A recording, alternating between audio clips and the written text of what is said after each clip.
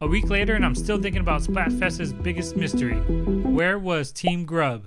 I played many hours that weekend, countless matches, all wins by the way, and it was all team fun versus team gear. Not a single grubber in sight.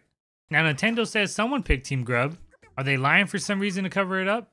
Or for some reason did people pick Team Grub then couldn't play that weekend? Maybe they all got tummy aches?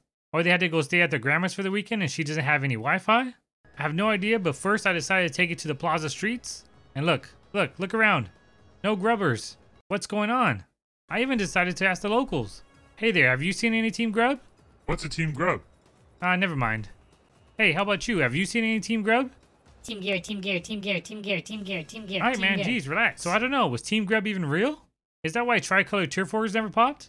And on the very rare chance that they did, maybe these weren't even real players. Computer AI maybe? If you were a Team Grub member, please speak out. We need to hear from you. How are you feeling? This is a safe space.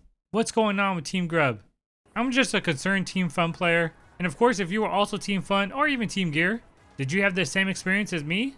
Not seeing any Team Grub? Please let me know. Maybe you can figure this out together.